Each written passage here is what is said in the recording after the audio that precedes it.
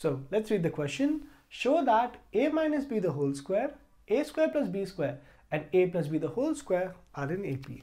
So let's begin. So basically we have three terms over here. Now how do we show these three terms form an AP?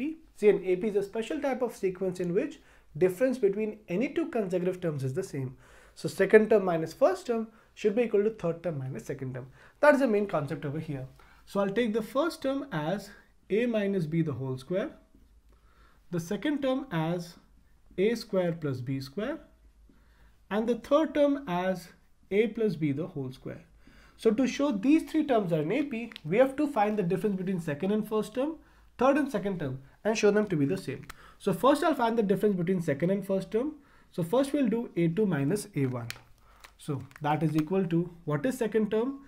A square plus b square minus first term, that is a minus b the whole square. So let's simplify this. A square plus b square. Now a very common mistake is not paying attention to this minus sign. Minus. Now solve this in brackets. I put minuses outside this. So what is a minus b the whole square? A square plus b square minus 2ab. So don't forget this minus sign outside. Otherwise you'll get a wrong answer. Now simplify. So a square plus b square minus into a square minus a square minus into plus b square minus b square minus into minus plus. So plus 2ab. A square minus a square gone, plus b square minus b square gone. So what is the value we get? 2ab. So basically we're getting a2 minus a1 as 2ab. Similarly, we'll now find third term minus second term. a3 minus a2.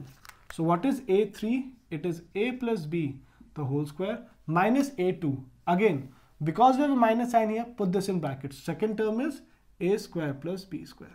I repeat, third term minus second term. So what is a plus b the whole square? A square plus b square plus 2ab minus into a square minus a square minus into plus b square minus b square. A square minus a square gone, plus b square minus b square gone. So what remains? 2ab.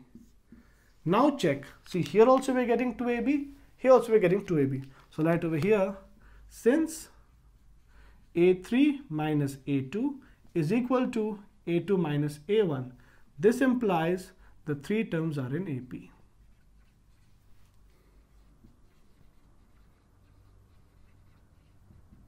I repeat, because difference between consecutive terms is the same, hence they are in AP.